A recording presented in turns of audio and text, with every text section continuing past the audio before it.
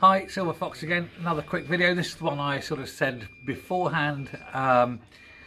It seems Patrick Harvie has a problem, and he has a problem with Fergus Ewing. Now that's not surprising. Fergus Ewing, of course, has a problem with Patrick Harvie.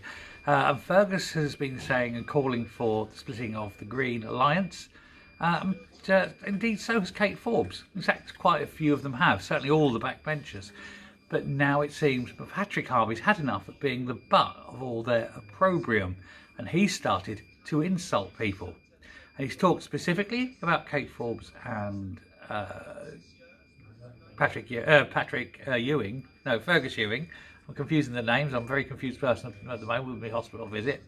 But Patrick Harvie has been saying one of them is a particularly clever and articulate person, and the other one isn't. And I think we all know to whom he is referring. He is, of course, saying that Fergus Ewing is a moron.